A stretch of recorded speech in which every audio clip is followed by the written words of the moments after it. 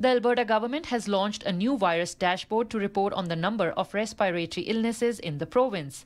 Alberta's Minister of Health, Adriana LaGrange, says in a statement that this updated dashboard harmonizes the reporting of respiratory virus data, aligning with practices adopted by other provinces.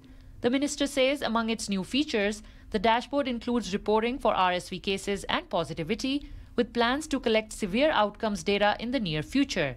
She says moving forward, the dashboard will be updated every Thursday throughout the respiratory virus season.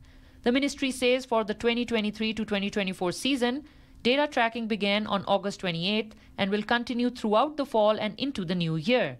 The data on the page is up to date as of September 23rd and will be updated now on October 5th.